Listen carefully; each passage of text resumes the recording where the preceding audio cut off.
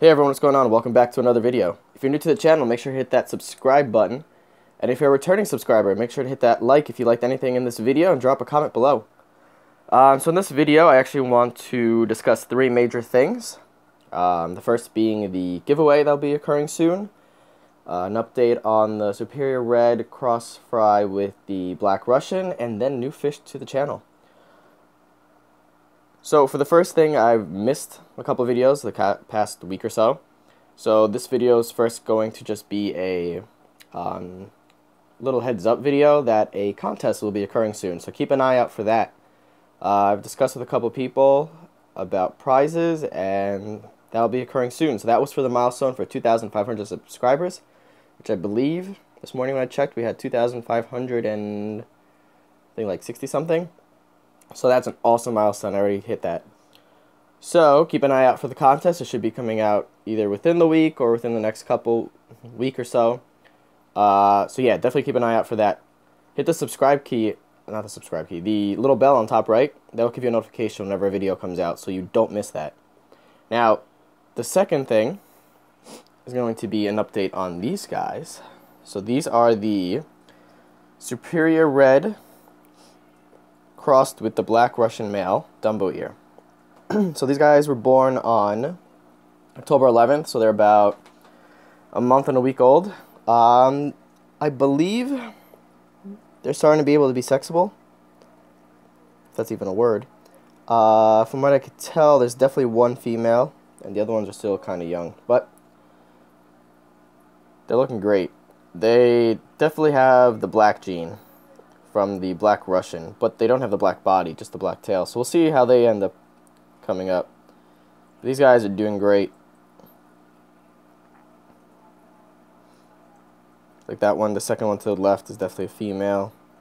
So they have some nice black coloring.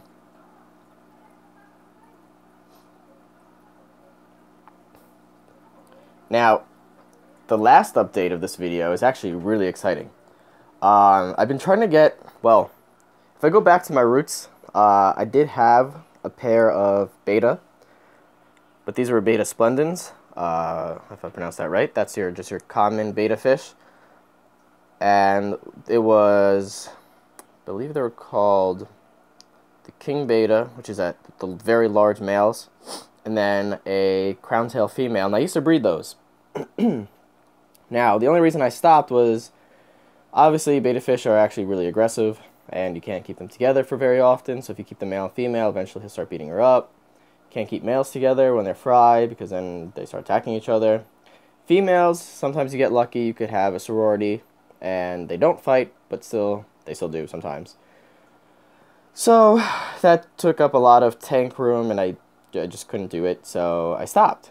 But now, I was lucky enough to pick up a pair of beta fish. But now these aren't just any kind of beta fish. I was contacted by my local fish store after I sold all the guppies I had in here, which now, if you could tell, it's full again for like about another 20.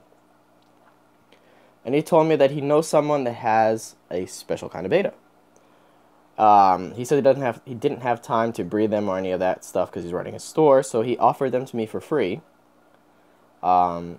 To see if I could breed them for him, and I could keep them, and then I just would sell them to him at a reduced price, but then other fry I keep for myself as well. Now, the only problem with this is that there's not much information on these fish. Again, as you can tell, I still haven't mentioned what kind of beta they are. So, I've checked online, I can find stuff, but it's not detailed. Like, when you look up guppies and how to breed guppies and guppy care, you find hundreds and hundreds of thousands of websites. Now, when I search these fish, I get about maybe 10 hits max, all of repeated information. So, it doesn't seem to be much information on them. So, I'm going to build up the suspense here a little bit. I picked up a male and a female. They showed up about, today's what? Today's Sunday. They showed up Thursday in great conditions. And they're actually in that tank right there with some almond leaves to make it black water condition. And they also have some very dim lights. Right now they're a little brighter, but that's about it. So what I've gotten so far is that they only eat live food, or they only accept live food, but it's possible to transition them to other like pellets and stuff like that, but it's slightly harder. I have fed them bloodworms, and they have taken them very well, but I haven't really seen the fish very often because they like to hide. They want the tank to be very well planted and with a lot of cover, so there's a lot of Java moss in there.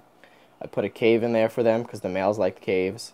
Some Anubias nana from the clipping of this plant. As you can tell, this plant actually became 3, one in here, one over there, and then this one here that's still growing.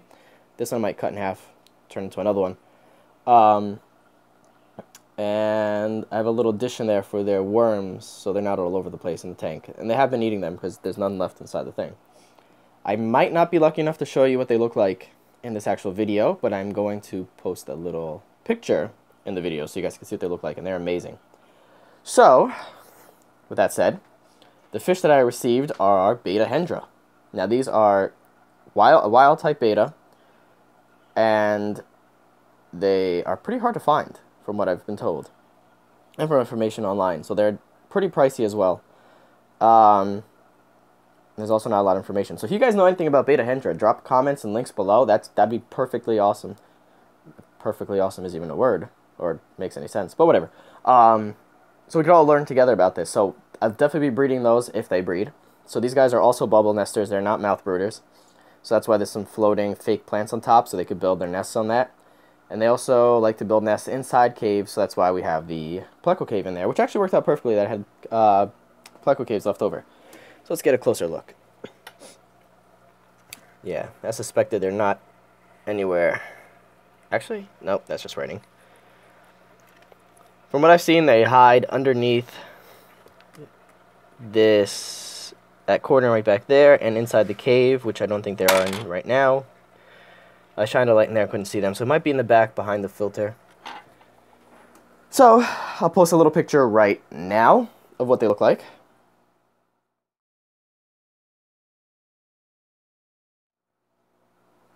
And these guys are going to become one of my new projects now. I don't know how large of a scale I'll be breeding them in. So what's awesome about these guys is that they're not aggressive or as aggressive as our fancy type. You could keep them in groups, so you keep the male and female together usually. But it was recommended that if you're going to breed them, to separate the female from the male, let him do his own little thing in his tank, and then when you add the female, that usually triggers them to spawn. But you could also keep them in groups. I read articles of people that keep males and females together all the time. They're constantly having fry, so you have different generations of fry. Free swimmers in the tank and stuff like that. And then you can have multiple males and multiple females in tanks. People have had groups in tanks as small as 3 gallons. And then the larger tank you have, the more fry you have. So, the more fry you have, yes. So, I'll be learning with you guys, and I think this would be pretty cool for all you beta lovers out there. So these are not the domestic kind. These are wild type, and they're called Beta Hendra, Hendra. And yeah, that's what we got. So we'll see how those guys go, and I'm pretty excited about them. They're really, really nice. I love the really nice deep blue with the red on their gills. Again, you saw the picture before. So that's what we got. So I showed you in this video, I showed you the contest that's coming up soon for the 2,500 subscriber mark. The update on those fry, which I'm pretty excited about to see what they look like. And then the new fish in the fish room. Other than that, I do have 9 fry from the purple mosaic. Only 1 female gave birth out of the 3 that I had. But what I did now is separated the blue diamond female. I put her with the purple mosaic male to see what I could get with the blue, nice blue coloring. He has 1 female with him, the nice blue one. One of the other males, one of the yellow males, and now actually came out to be one of my favorite fish. Right here, Dumbo ear with yellow and red tail. Nice blue scales on his back tail, the half black, and then blue on the front.